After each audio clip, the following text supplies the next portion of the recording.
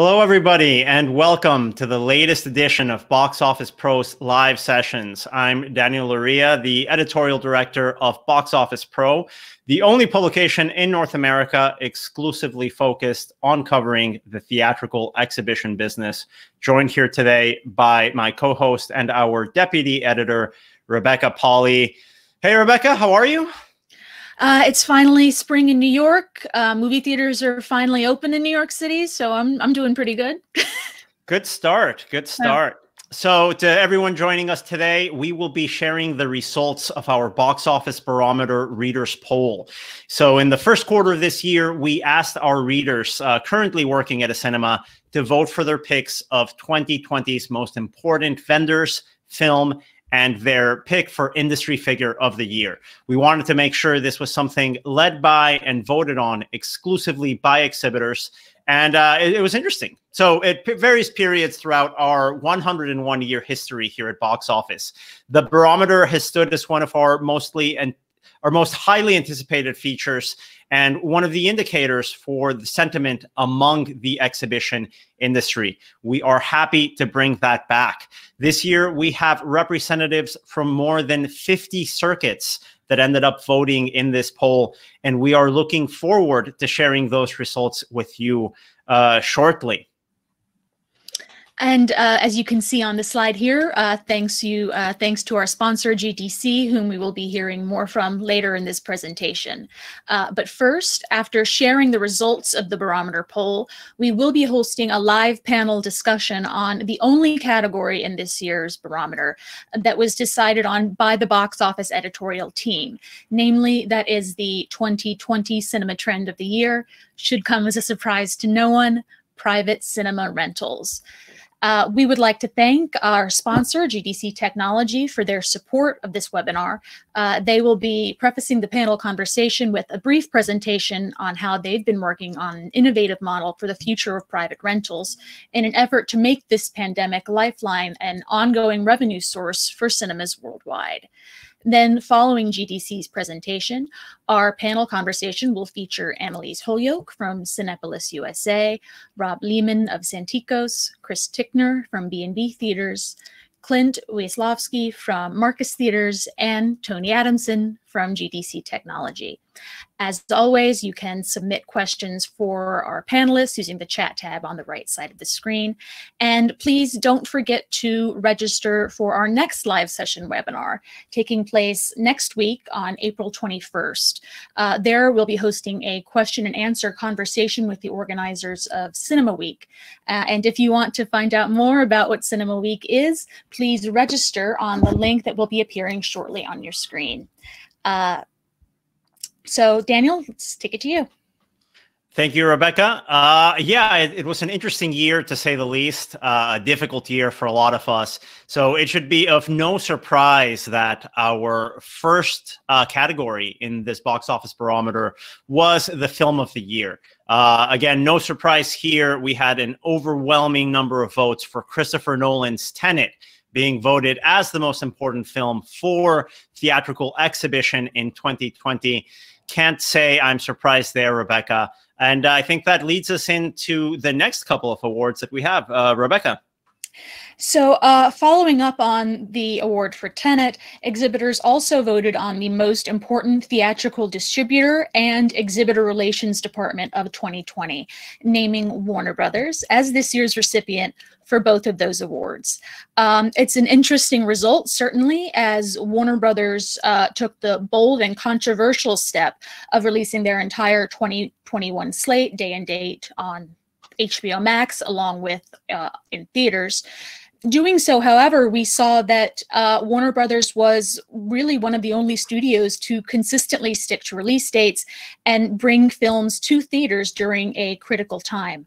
The majority of our voters really responded to that, responded to still being able to play films like, well, Godzilla vs. Kong was 2021 and not 2020, but you get the idea. So congratulations to Warner Brothers for this honor. And on the vendor side, our readers in exhibition voted for the Vista Group as the cinema vendor of the year. And to accept that award, we have right now a short video acknowledgement from Vista Group CEO Kimball Riley for the exhibition community. So let's get that going here. Good morning from Auckland, New Zealand. I'm recording this to thank you, our friends in exhibition, for your acknowledgement of our contribution to the industry's success. On behalf of the whole Vista Group, from London to Cape Town, from Los Angeles to Mexico City, from Amsterdam and Groningen to Auckland, we thank you and we are delighted to receive this award. We work really, really hard at being close to our customers, and in this last year, which has been tremendously difficult for us all, we've redoubled our efforts to be there to support you, to work with you, to continue to innovate, because we believe in the success of the theatrical experience going forward. And so we look at the future with a really positive mindset. We're confident that the theatrical experience will rebound and that cinema goers will return in droves, and we'll be there to support our customers. So again, thank you, and at some point in the future, I'm not sure when, I look forward to being able to meet in person and convey my thanks to you all. Thank you. And thanks again to Kimball Riley from the Vista Group. And there we go. It's having a bit of a tech issue here, Daniel. Apologies. No worries. Let's move on. Let's move on for the next award here. We have for the concessions and F&B vendor of the year category. Our readers actually voted for Vistar, not Vista, although you guys got the regular category on vendors. So Vistar was voted as the 2020 recipient for this year's box office concessions and F&B vendor of the year. Congratulations to them. And that leads us to the next category here for cinema technology vendor of the year. That is where our partners at Cinionic ended up coming out as the winners of this award, and accepting that award for Cinionic is a video message from Cinionic CEO Wim Byens. Let me cue up this video, and thanks again for our partners at Cinionic to help us in this part of the cinema recovery. There we go. And of course, everyone's used to the webinar tech glitches by now, but we do have the lovely slides also for Vistar and Cinionic. And here, without further ado, Wim Byens for Cinionic accepting this award. Congratulations to Boxoffice Pro for a great initiatives, but specifically for their readers and viewers and listeners, which have taken the time to give their opinion about companies and people within this industry. Cinionic is very committed to the exhibition industry. Recovery is coming soon. We do believe together we can build a great future. We do know that COVID has shaken around us and the whole world with that. But we think that co-creation, collaboration, and partnerships are our way to strengthen this community. But the most important thing is we continuously want to remind people why they should see movies on the big screen, because of the great experience. Thank you very much.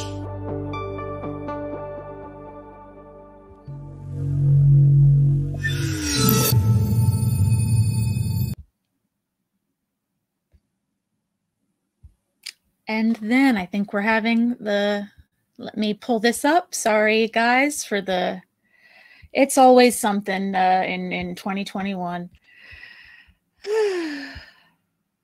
There we are. All right. Do you see it? Because I don't see it. No, but let's keep on going. Let's keep the show on the road since we have a lot of things here on our plate. So Rebecca, the last category here at the Box Office Barometer was Industry Figure of the Year. Could you tell us who ended up getting the most votes on that category? So no surprise there. Representatives from more than 50 cinema circuits recognized the entire team over at the National Association of Theater Owners. It was an overwhelming victory, and well-deserved. The entire NATO team over the course of 2020 has worked tirelessly to establish cinema safe protocols, to continue to build a base of communications between theaters, and crucially to secure government funding for cinemas in need. On behalf of our readers and the entire team at Box Office Pro, we extend our congratulations and our deepest thanks to our colleagues at NATO. Congratulations to all the winners, and please do keep an eye out this December when we release the poll for next year's edition of the Box Office Barometer. Thank you, Rebecca. And now moving on to our feature presentation here at Box Office Live Sessions, we are going to be prefacing our panel discussion about the cinema trend of the year, private cinema rentals, where they're going in the future, with a brief presentation by our sponsor, GDC Technology, through their SVP of Strategic Planning, Tony Adamson. Before we get Tony on stage, we wanted to share a brief video of what Tony will be speaking about. This is a presentation on the GDC Go Cinema concept. So please enjoy this video, and we will bring Tony on stage.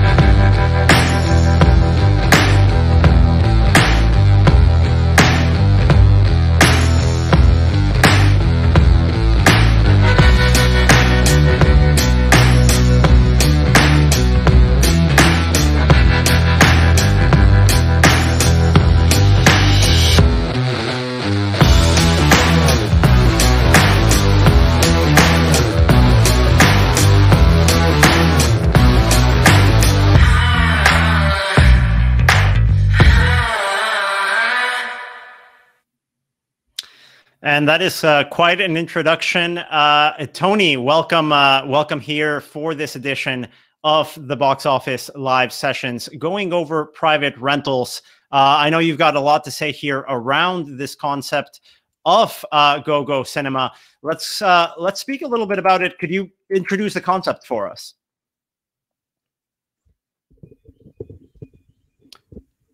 Tony, can you hear us? Yes, thank you, Daniel. Yeah, I can. I lost connection there for a second, but I think I have it back now here. Yes, thank you, Daniel and Rebecca, and welcome everyone. GDC is honored to participate in today's webinar. We're delighted to see private cinema rentals, mini cinemas, and cinema on demand be such hot topics in the industry. As at GDC, we have been advocating these concepts for several years. But first, I'd like to thank you and Box Office for hosting today's webinar, and I'm delighted to share the upcoming virtual roundtable discussion with such distinguished industry leaders. More importantly, I'm excited to see moviegoers finally returning to theaters to see movies the way they were meant to be seen on the big screen. As mentioned, GDC has been a strong promoter of private screenings, mini theaters, and cinema on demand since 2017. We recognize the many positive possibilities to generate revenue these concepts can offer the industry, but also recognize there were technical challenges to solve, such as automating processes. At the same time, we recognize the habits of consumers were rapidly changing, more specifically Gen Z and millennial moviegoers who seek immediate gratification and conveniences they expect in this digital world.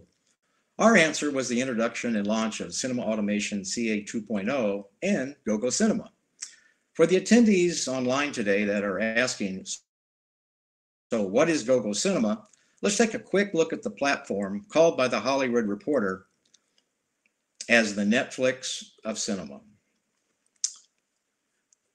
Let me go back here.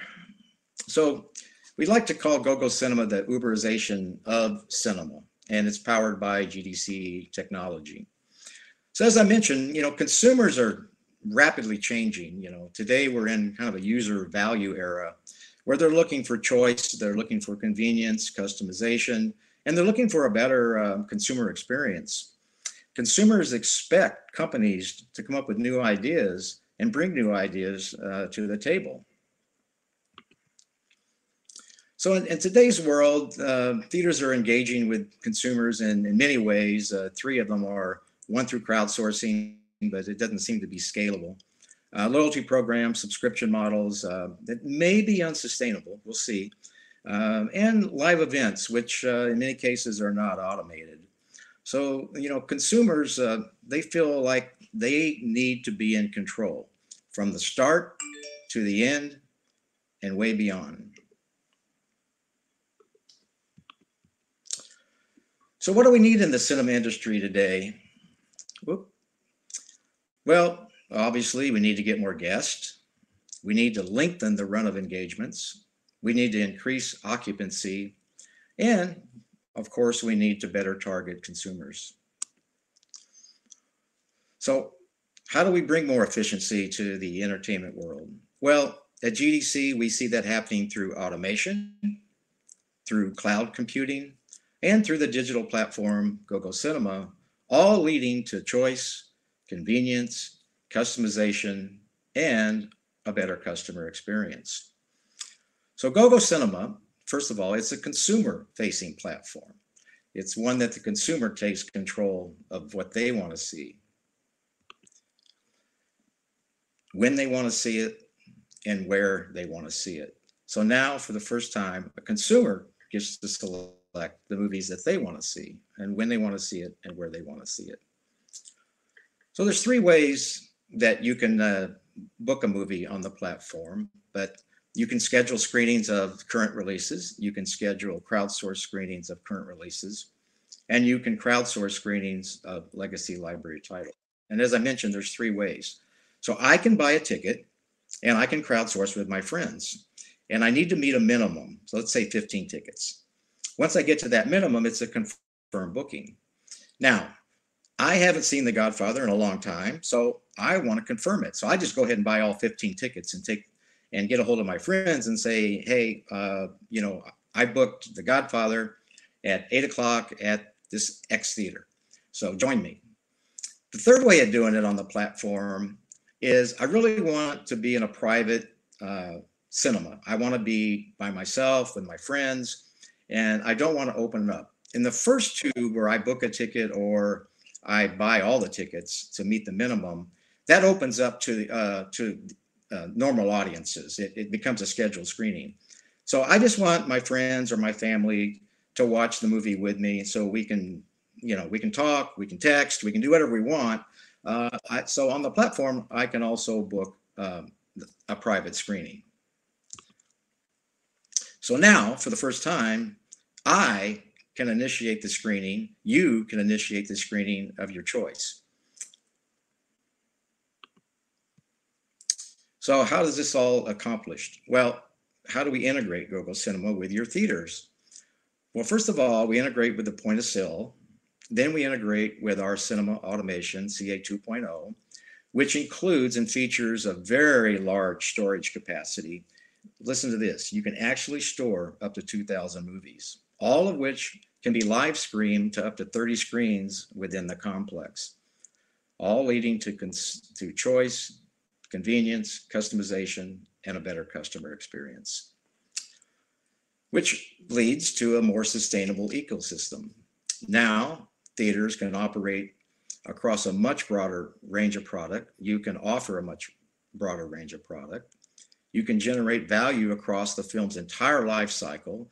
You don't necessarily have to take it off screen just because, it's doesn't seem to be, an audience. But, as an example, maybe a movie is left and you didn't get a chance to see it. If it's on the GoGo Cinema platform, you can book it. And the entire system is automated from the consumer side to the theater side. There's an entire back end where you see what's going on and can keep track of everything.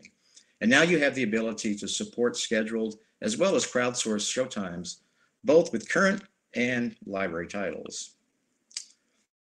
So we launched GoGo Cinema in Asia in 2019, in Singapore in October, in Malaysia in November. Well, we all know what happened in 2020, but coming soon to US theaters is GoGo Cinema. GoGo Cinema, powered by GDC technology. Be on the lookout. It's coming soon. Thanks, Tony. And it looks like perfect timing for a solution like this as we start to think about what the future of private rentals are going to look like, right?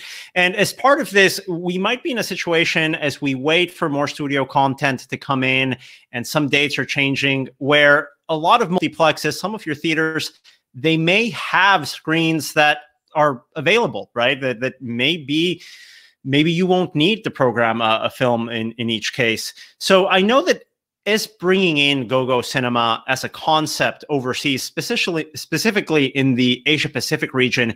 You've looked at installing mini theaters as a possibility to engage some of these cinema goers, and mini theaters as a potential solution to bring in and extend the life cycle of private rentals. Could you tell us a little bit about that? Oh, yes, that's actually, it's a topic very near and dear to the company's heart. As you said, mini theaters are very popular in Asia, Australia, Europe, and the trend is starting to come here. It's definitely an up and coming trend.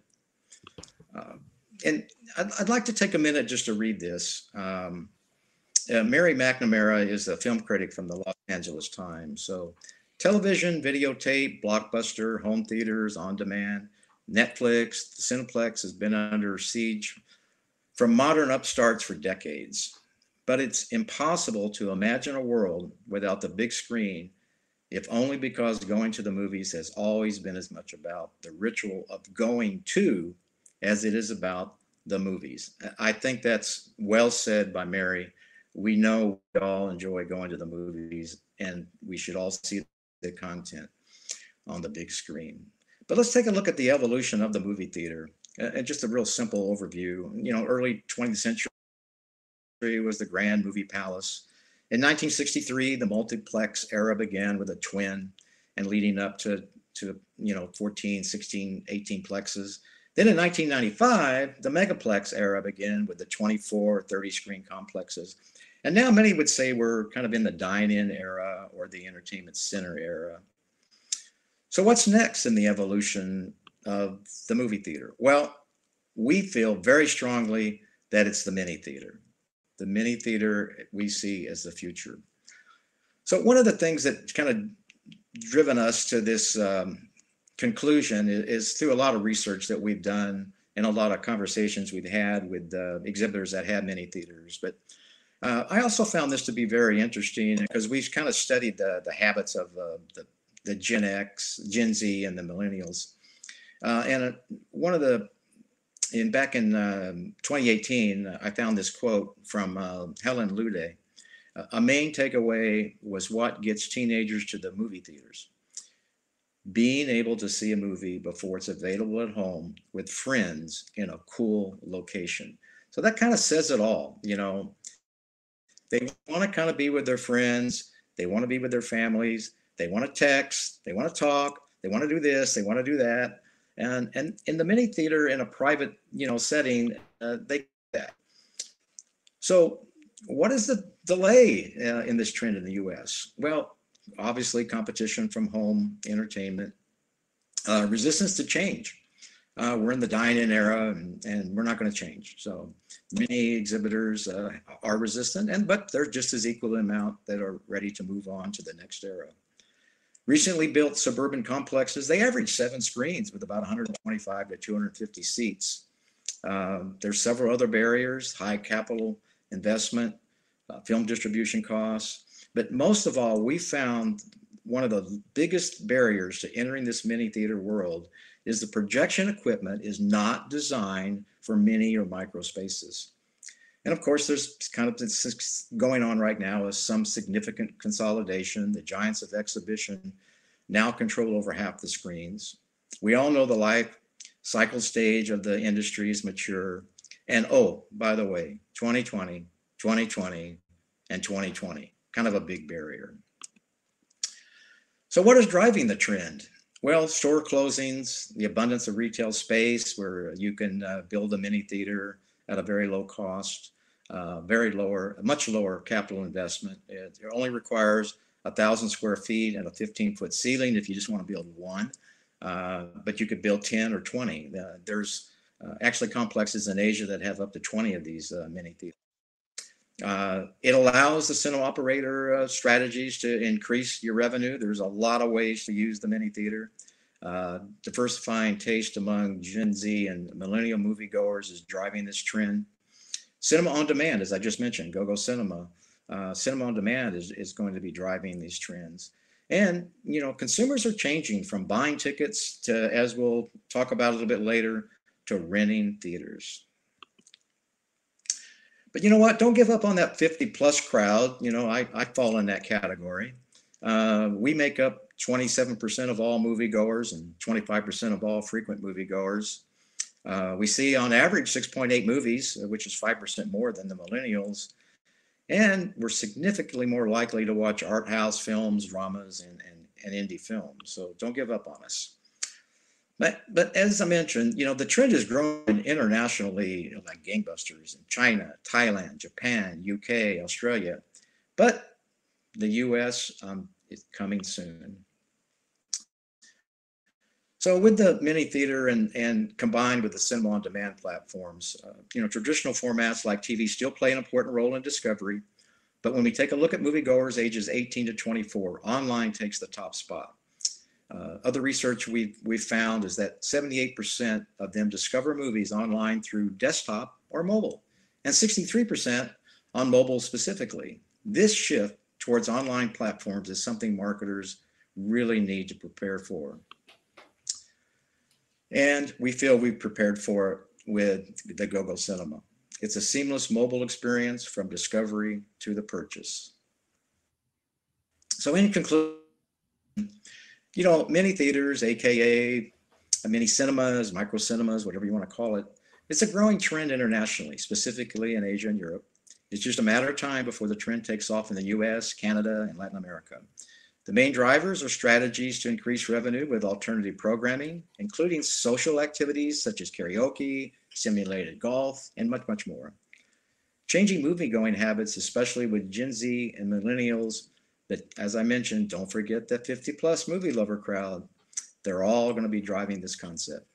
And last but not least, consumers want choice. They want convenience, and they want it now, which can be offered with the mini theater concept. Thank you, Daniel. Hey, no, thank you, Tony, so much for coming in and sharing these insights with us. We are going to now discuss about this future of private rentals with some of the industry's, I think, foremost experts in applying these concepts. Before I get them on stage and as we get everything ready, please enjoy this sponsor message for GDC as we bring our panel on stage. Thanks. I am Espedio Supra, a Red Dot award-winning and major Hollywood studios approved DCI-compliant cinema laser projector, perfect for boothless mini theaters, designed for quick and easy installation without a hush box or an exhaust fan. I am a work of art. I received the prestigious 2020 Red Dot Award based on my sophisticated technical features. The jury of Red Dot Award said I open up areas where professional projection had not been possible before. I am uniquely compact. My small form factor is achieved with GDC's multifunctional all-in-one board, which integrates the DCI-compliant media server, integrated cinema processor, ICP, and DMD formatter board. I am lightweight, yet packed with high-tech features. I am quiet. So quiet that you can even install me right in the middle of an auditorium without anyone noticing me. I am cost efficient. Possibly the lowest total cost of ownership for a Hollywood Studios DCI-approved laser projector. Simply hang me inside the auditorium without any exhaust fan and hush box. Easy to maintain and operate. Option to customize my magnetic cover to match your ceiling decor or add your company logo. I am an RGB Plus laser phosphor projector featuring the world's leading ALPD 4.0 technology. My light engine and lens are designed with IP5X level of dust-proof protection with a laser lifetime up to 30,000 hours of operation. I project a bright image of up to 6 meters wide on commercial cinema screens and 270-inch diagonal for home theaters, yachts, conference rooms, and more. I support 3D playback with more than 30% light efficiency, nearly twice the brightness of many existing 3D projection systems. I am powerful, I'm packed with power by GDC all-in-one board and diskless Cinecache memory. Content ingest and playback can be performed concurrently without local hard drive storage. The fastest ingest of new content during playback. Supporting cinema on-demand application with GDC's Cinema Automation 2.0 that enables the storage and playback of thousands of movies. Built-in digital cinema audio processor will be available as an option. You no longer need an external cinema audio processor to play back movie titles in uncompressed audio tracks, reproducing the most accurate sound possible. I am smart. Supra Command Center intuitive web-based control UI is accessible via the built-in Wi-Fi with a desktop, a laptop, or a tablet. I am Espedio Supra, ideal for mini theaters and non-traditional exhibition options in hotels, screening rooms, and yachts. I am the best possible projection system from renowned technologists, GDC, Appotronics, and Texas Instruments.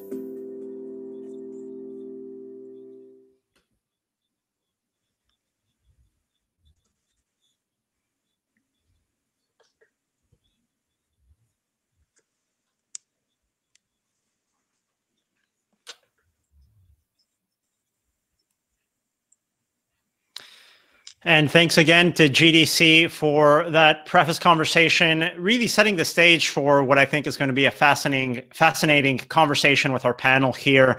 Welcome to everyone. I guess let's start up the top. Rob Lehman, the COO of Cintiqos. You guys were among the first circuits in the United States to reopen back in May. And as I understand it, you now have your full financial results of that first quarter in 2021, where private rentals really helped your business. Rob, can you go into detail on what that experience was like for you? What were some of the insights you found from the private rentals business in the first quarter? Well, thanks for inviting me to this panel discussion. Back in November, we started getting a lot of requests from our customers about private screenings, and everybody in the industry started looking at it about the same time. Our friends at Cinemark and Draft House and AMC jumped on it first. We followed suit very quickly in December, and we started.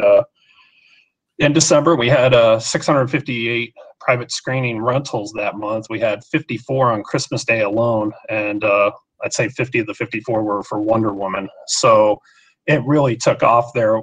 We had Christmas classics, so we played Elf, National Lampoon's Vacation, and it like I said, we did 3 different price structures. We did a $75 rental, we did a $135 rental, and then Wonder Woman we did $175.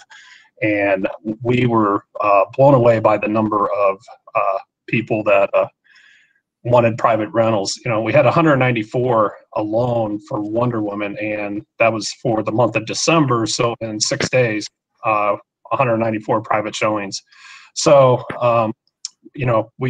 we've adapted over the last 3-4 months. January, we had it at 7 theaters. We dropped down to our 4 theaters, our big ones, basically twice a day, every day, 2 auditoriums every day.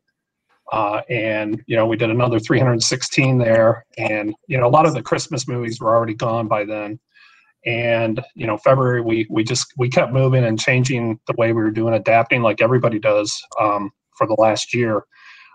Crisis management, we've all done very well with that. And, so right now, in February, we introduced it to hook up your PlayStation 4, 5, Xbox, and last month in March, we had 43 private rentals on just that alone. So, and that's just gaming, correct, Rob? That's just gaming. Bring in your own content, no licensing there. You bring in everything, and there's been a demand for that. It's been a huge demand. The kids just love it. We did a great marketing, internal marketing from our video team here, and we played that in front of the movies that we were showing. And once we started showing that, we got a spike on the Xboxes and PlayStations, and having 15 kids in an auditorium playing Madden or Call of Duty, it's quite intense. and so intense that some of the parents have to leave because the kids are pretty loud and start cussing a little bit. So the parents are out at the bar probably enjoying a beer or two. But yeah, we've, you know what, I believe, you know, that these private showings are here to stay. I don't think they're going to go away. You know, we already are putting them in our smallest auditoriums. So, you know, we got a couple auditoriums that are 36 seats, and it just makes sense. So it's up to 20 people right now, but we're looking at different price structures too. You know, we don't do the 175 anymore, but I just got informed about 10 minutes before we jumped on here that Demon Slayer that comes out in a couple weeks, we've already had 5 private rentals on that one, and we jumped that price to $200. Wow. And so like I said, I think they're here to stay. Some of those small auditoriums aren't going to, you know, they're not going to go away, of course, but I think having a capacity 4 times a day into those auditoriums makes a lot of financial sense for us. And we're talking about, with Demon Slayer, of course, the #1 film of all time in Japan, released during the pandemic, which is an incredible data point, I think. And we're seeing a film that maybe wouldn't have had a wide release in the United States, this concept of private rentals, bringing in new business and auditoriums, as you mentioned, Rob. Texas, a little bit different with the capacity restrictions there, but in other parts of the country, at 25–50% capacity, a 36-person auditorium. Not sure how much money that can bring, but no, thank you for those insights. Really good news, I think, for seeing niche titles break away through the private rental concept. I want to build on that with Annalise over at Cinepolis USA. Annalise, you guys are also have a big presence in Texas, and you were actually one of the first people I spoke to about private rentals last summer when you guys were launching this. Something that Rob said that I found fascinating was getting that word out to viewers, getting that word out to the audience and marketing that. Looking at it from a marketing angle, what's been the challenge in sustaining business off the private rentals concept for almost a year, as Cinepolis has already done? Let me get you off mute real fast, Annalise. And make sure. There we go. Go ahead. Thanks so much for having me. Yeah, so we actually launched private rentals in May of last year at our Movie House and Eatery brand. Right before the pandemic, that brand was going to transition to Cinepolis, but of course, you know, many things happened that didn't allow us to do that. But we launched the private rentals before we even opened to the public. So that was sort of our marketing angle when we first did that. And we were only open for private events, and it was a family affair. We had, you know, the CEO running drinks and all sorts of stuff, people volunteering to come in, because in May, of course, it was still dicey on, you know, safety precautions and stuff, but the demand was there in Texas, and it really took off from there. And it was a great way for us to open when, you know, as our concept is, you know, obviously very food focused, restaurant driven, bringing back employees, reordering food, all of that was very difficult to gauge when we'd be able to do that. And by having like a limited menu and just opening it up to those reservations made it really easy for us to get started. I would say the biggest hurdle of marketing it thus far for a year is that the demand is really there, but for us, we're starting to shift into a position where it doesn't really make as much sense for us to have as many options. You know, I'll hand it to Cinemark. They got it online really fast. That was something that I think they did a really great job of. You know, for us, we were doing it bare bones. Like, we were not spending money to develop the website. Most of our team was on furlough. And so we were just kind of trying to do the best we could. And now that we have it online, it's been great. I don't think the concept is going away anytime soon, but for us, it's really shifted, you know, away from those primetime hours. Prior to COVID, you know, our company was doing thousands of private events every year, and primarily corporate, but I think we always all joked that one of the most, you know, the most time consuming events were those like kids' birthday parties that were really not spending any money. And our, you know, highly paid sales team was focusing way too much attention on that. And I think this has been a game changer for us now that we've gotten it online, to still have that Saturday morning 11 a.m. spot that if you want to have your kid's birthday party, you can book it online yourself. And quite frankly, we're just not going to help you, coordinate clowns and all these other things that they want to do. If you want to go that route, you'll have to, go have a higher food and beverage minimum and book with our team. But in general, the hardest part for us now is that with capacity going up to 50% in California, it doesn't really make sense for us to continue offering those primetime slots. But the demand is there, and people are kind of frustrated that they can't get, a theater for 4 people or even 20 people when now that capacity is up to 50%, it really makes more sense for us to just have it as a regular show. And that's going to be, I think, a key question for the entire industry. How do we turn a lifeline during the pandemic into a consistent source of revenue? But thanks for those insights, Annalise. It's always interesting to hear from you. And I want to bring in Clint Wisielowski over at Marcus. Clint, actually, some background. When I first started covering this industry in 2013, Clint has been the one person that I've learned the most on in private cinema rentals. It's been an area of expertise for Clint and his team at Marcus Theaters. And of course, I guess we're all learning new things at every point in time. Clint, you've had years of experience in this concept. What did you learn in 2020 when it became a part of your business to a core part of the Marcus Theater business? Yeah, I think I learned that the shift was dramatic to the point where my department doesn't really exist even to this day as what it was in 2013, right? We had group sales at that time. Mm-hmm. We had event cinema.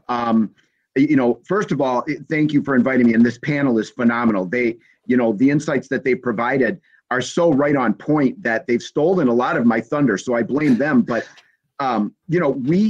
we were a full screen buyout, and we were an F&B minimum. We were an admin fee. We were, a revenue stream that was ancillary, and that's what we even call it on our P&L, to the actual movie going experience of tickets and box office and F&B. A couple of interesting numbers, right? Prior to this pandemic, an average event at Marcus Theaters was about $850, and now that's dramatically different. It's not even event cinema or group sales. It's a Marcus private cinema. So, the volume is tremendous. And I went back and I ran some numbers where we're right now booking about 40% more events than we had in 2019 over this first quarter, right? So the volume is tremendous. The revenue and the attendance doesn't even compare. So even at that volume, it's still not significant enough for us to say that this would be our business model going forth. I think Annalise called it 100% correct, that it's been great during this period. And what Rob said, and even what GDC was talking about with these mini cinemas, look, the pandemic created those, right?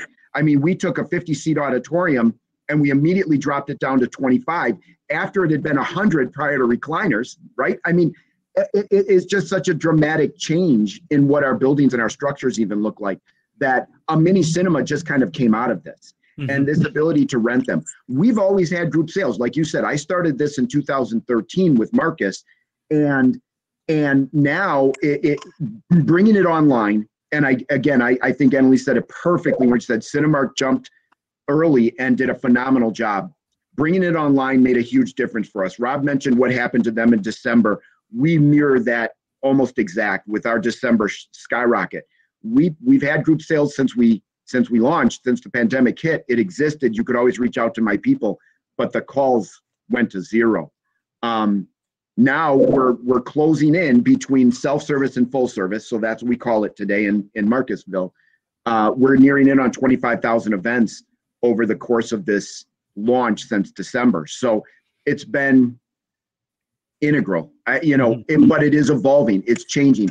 It's not going to be the same coming out of this. Again, I go back to Annalise and what she said. It just doesn't make sense when you're starting to fill your buildings. And Daniel, you and I talked about this earlier. I call it the 100-100 phase, right? When you get to 100% open and 100% occupied, this system no longer works. Marcus has some triggers there. We limit it based on the seating of the theater, on COVID seating of the theater, and then we have a system in our sales portal that if a single guest buys an individual ticket, that show no longer becomes available for Marcus Private Cinema. So it's one or the other. It's kind of a race, right? The tickets go on sale. If someone buys it out, then it's no longer available for general admission. But if a single general admission ticket is sold, it converts from Marcus Private Cinema to the general public. And that's worked for us. When I ran a couple of numbers today. Right now, our system, on average, the person is buying their Marcus Private Cinema 10 days in advance.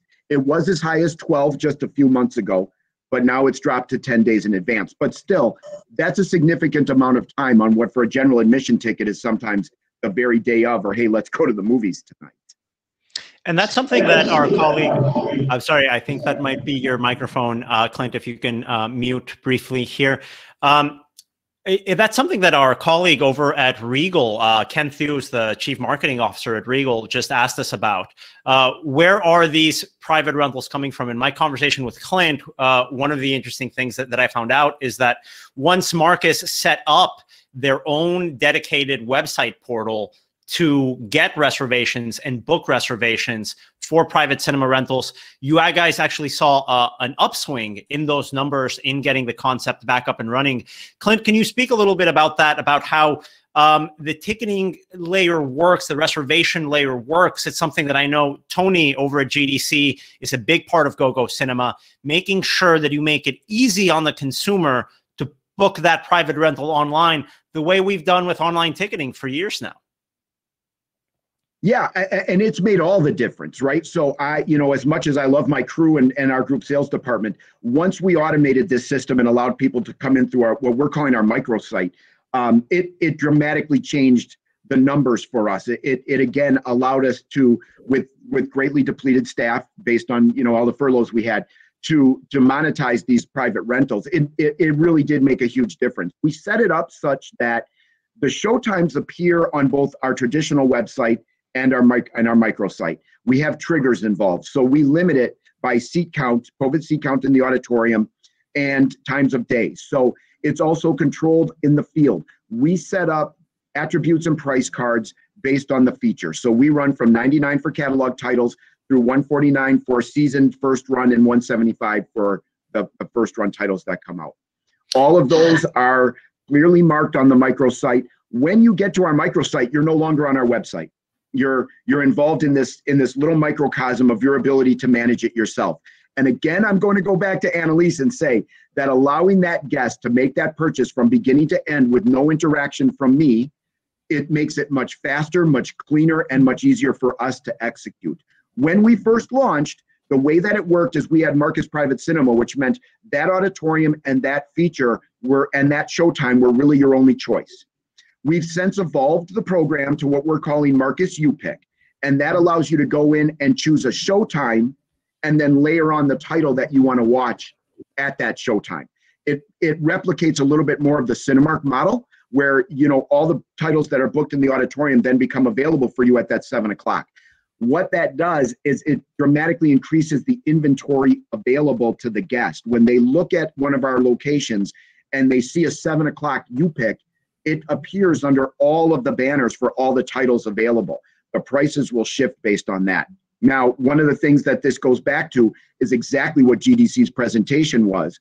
It requires a manual move of a print. So you've got to move that material over to that house. We cut Marcus U-Pick off 72 hours in advance. 72 hours before the day of the show. If it's not sold, it converts to a general admission / NPC opportunity. Our goal there is not to have empty auditoriums, right? And again, as we talk about the business model, I think that's one thing we want to try to avoid as we get to that 100-100. We don't want this thing to start, creating, empty auditoriums in our theaters. But that jump, when I talk to you about the 25,000 that we're closing in on, to tell you how dramatic that's been, when we launched this in December, we're already at well over 19,000 on the self-serve portal. and the other 5 are coming in through the full serve portal. So it's dramatic in what that shift has been over to the ability for people to do it on their own. That's very interesting, Clint. Thanks for bringing in those insights. I want to bring in Chris Tickner as we look at how to figure out the financial model, the business model, something like this. A big challenge everyone is facing, Chris, is how do I make sure this doesn't cannibalize those auditoriums, as Clint was saying, right? You don't want to cannibalize an auditorium with the availability of a private rental. Could you share a little bit of B&B Theaters' approach to not only the private cinema rentals, but also in pricing and the price distinctions of private cinema rentals during the pandemic? And a follow-up there, while I have you here, Chris, do you expect that to change? Do you expect the pricing model to change at a certain point so it doesn't cannibalize those earnings? Chris, I think we've got you on mute. Let me make sure there we go. So I think, just like Clint said, now I'm going last, so they've taken all of the great points from us. But just like, you know, everyone on this panel, you know, we started fairly early on the private rental aspects, you know, late May, early June. That was basically how we started opening buildings, especially with different capacity restrictions in a lot of our locations. That was the only way we felt sort of safe to be able to do this and encourage people back in, which turned out to be a really great system for us. And then it just grew and grew. We kept wondering whenever like all of this would end, as far as like how many people are going to continue to want to come and rent movies to watch something they can watch at home, which was pretty much what we were able to show. And it stayed fairly consistent, you know, all the way from, you know, July all the way through March with these movies that everyone can see at home because they want to go and get that theatrical experience. Now, we had basically the same structure, you know, sort of like everyone said here, you know, $99-ish for an older movie. We were actually charging full ticket price for anything that was new. They had to buy at least 25 seats in the auditorium, which was more than we were probably selling for most of these, and especially with the reduced capacity going forward. And then in April, so like this month, we've actually moved away from allowing guests to purchase like those older titles on the weekends, just because we don't have the space. Like even with having 12, 16, 18 screen auditoriums, when you cut down the capacity for us to, you know, 25, 50%, Godzilla making $50 million at the box office, we needed that on, you know, 10 screens. And we're going to make a lot more money selling those for 10 screens. But we've also been able to shift people to those Monday through Thursday dates. We've been able to shift people to those off-peak showtimes for some of those like retro titles, or obviously, you know, booking for, you know, all of the new products that are coming out. We do expect that to sort of continue on with May releases to not have as many spots available for those, but we do think that people will still be buying for the new titles, even if it's at a higher rate, especially since a lot of our locations do have some smaller auditoriums that we can utilize for that. And we'll continue to grow, like I think, like Clint said, to getting back to our, you know, $800, $1,500, $2,000 events when we're able to fill up our auditoriums at 100%. But we still have, you know, 80% of our locations at B&B are recliners. So we always have, you know, a 30 to 40 seat auditorium that we've sold thousands of these screenings to, that now they know that they can do it. So I think they're going to come back to watch a movie on that 35 seat theater for us. So it might be an ongoing revenue stream. They may not get, you know, Avengers on an opening weekend, but we'll tell them, hey, you can get that 30 seat auditorium 2 weeks after. They'll be like, okay, I'll watch it opening weekend and then I'll come back for my private rental 2 weeks after. So No, those are good observations as we start to plan a future for this concept. I think the next question is, we approach the hour mark, that I want to start maybe with you, Chris, since we've got you on screen, and then go through the panel, is what is the number one tip or the number one learning lesson that you took from instituting private cinema rentals over the last year that you'll be keeping moving forward? I mean, I think the number one tip that I have is that the guests are out there. You just have to find the right way to reach them. And whether it's using a program like GoGo Cinema or creating your own, like Marcus is doing, anything that can bring them from wanting to go see a movie to click, you're there and you have your own private rental, that just takes all that guesswork out, is going to be invaluable if you're wanting to continue to grow this particular option. Thanks. And going down the line, I think, Rob, over at your end at Centicos, a year open almost, we're approaching that anniversary. What's your number one takeaway, your number one lesson learned from the private cinema rental experience? I think the biggest thing is looking at what others are doing. So, Clint had brought it up, Chris, we've all looked at websites, frequently asked questions, and worked our way through that. The one I'm going to share with the whole team was, even if a PlayStation comes into your theater, this happened to us last week, opening week of Godzilla. So we had an auditorium. These kids come in, 20 kids come in, 10 of them got Con shirts on, 10 of them got Team Godzilla shirts on, but they brought their PlayStation. So they walk into the auditorium, they hook up the PlayStation, and we have one of our managers in there, and all of a sudden they're loading up Con versus or Godzilla versus Con through HBO Max. Oh, surprise. Okay. So that's different. They rented the auditorium for $75 under that one, but we're renting auditoriums for $135 playing through our projectors. So we said, whoa, wait a minute. This isn't going to work. Give us $60 more. We'll run it through our projectors. So even when you give them the auditorium, you still got to do the checks on them, because that was pretty creative. So we had to tweak our FAQs again on that one, that you can't stream that way. So it's always evolving, that's for sure. So people used to sneak in popcorn. You had to monitor that. Now they're sneaking in prints, actual film prints, thanks to our good friends at HBO Max. I guess building off that, Annalise, what's been your number one learning lesson that you could share with us during this year? I think, like I mentioned, getting it online and making sure that the guests can book as seamlessly as possible. The people that are renting it are the millennials that are very tech savvy, and they really don't have any interest in dealing with the sales team. So I think for us, being able to do that was really important. And then also kind of not comparing yourself to everyone else, because everyone has a different business model. Some people have 15 screens. We have an average of maybe like 8 screens. So, just understanding what you want out of it, because it can seem really attractive when you have these groups saying like, oh my gosh, we're booking 20,000 private events, and all these, it sounds so wonderful, but if that are not spending any money, it really isn't that valuable at all. So I would just say, trust your gut and look at the numbers and make sure that it actually is working for you. And if it is something that you want to do, getting it online really fast. Nice. No, I appreciate those insights as well.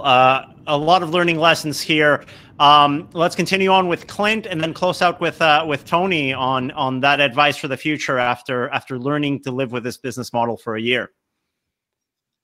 Yeah, like I said, we experienced tremendous success when we made it easier and more convenient for the guest, and they were able to skip the interaction with the group sales department. These are not the same sales, but on the bright side, they're going to come back. I think that, what this has proven is that people enjoy the experience. I think it's also proven that they like to be together in their own group. But that's no different. That's not about face masks or social distancing or feeling safe. It's just wanting to be with people that being in a group where you can share a familial laugh, or you can all cry together, or, be scared together. I think that what it's shown me, at least, is that the ability for us to entertain is still here. And one of the things that I've loved most is the fact that when we first launched this, and it started small, It grew not because, don't get me wrong, we marketed the heck out of it and our marketing team did a phenomenal job, but not just because of our marketing team, because when you went in with 6-10 friends, you all talked about it and we ended up getting sales from them. And it grew. So it proves that there is a desire for people to get back to the movies. And I take great comfort in that because this has been a long haul. So, hopefully that means a bright Thank future. you. Thanks, Clint, for those insights as well. That social sharing and letting people know where this is, how they can experience the movies. That's been so important. I guess, Tony, closing out with you, you shared some great insight as to where this concept can go, how it can live beyond the pandemic. Could you share some closing thoughts after hearing the panel, hearing their insights on how you think this can happen, how GDC could potentially help some of the cinemas out there considering how to implement this concept moving forward? Well, thank you, Daniel. And as a former exhibitor, I completely understand the challenges that they're dealing with. But, as I mentioned, I talked about the evolution of the movie theater. And let me flash forward about 3 to maybe even 5 years from now. I think as we all realize, we're going to live with, a movie being shown day and date. And it could be in the future that there's only tentpole movies. So why do I need 18 screens? Why do I need even 10 screens? So kind of what we're seeing, and it's starting to, a lot of talk in Asian countries, is a theater with, say, 4 large screens, and let's say maybe that's 500, 600 seats. In other words, I'm taking care of Godzilla now. I'm taking care of the Marvel movies. I'm taking care of the DC comic movies. But behind my 4 or 5 or 6, maybe, at the most, I'm saying 4, is 20 little theaters. And these theaters, you don't buy a ticket. You rent the theater by the hour or with a minimum of so many hours, and you do what you want in this theater. You want to watch a movie? Watch a movie. You want to do karaoke? Do karaoke. You want to have a business meeting? Have a business meeting. But we see a lot of change happening over the years where there's a lot, less content available, or it's only available online or on a video demand type of platform. Well, I want to see that movie. I don't want to watch it at home. I'm not someone that watches movies at home. I never have. I never will. So I want to go to one of these newer complexes. I want to pick that movie. I want to watch it with my friends. I want to enjoy myself. I want to do what I want to do. Like I said, if I want to text, I want to talk. Clint mentioned it. I want to have fun with my friends. So I think the industry is at a crossroads right now where they have to really look at, the designs. They have to look at, 5 years from now, am I still going to be building 7 plexes, 8 plexes with 2,300 seats? Or am I going to be building a complex with 10 to 20 little theaters? I can continue these programs. And I said, people will gravitate, and they already are. We're seeing it right now. People are willing to rent the entire theater. They always have. When I was at AMC, it was also a very big program. The group rental, the group sales program. So, in closing, I think, we see these programs carrying on. As a technology company, we see it challenges, and we look at these challenges through technology. How do we solve the issue as we've done with the Supra 5000 projector? Now you've got a projector you can put in this little theater. How do you solve the booking, let the consumer? That's Go-Go Cinema. We look at things a little differently, but at the same time, we follow these trends so that when, this distinguished audience, is looking down the road themselves and seeing, what they're dealing with, they know that the technology exists to do it, because in many cases it doesn't. So I think it's exciting times right now.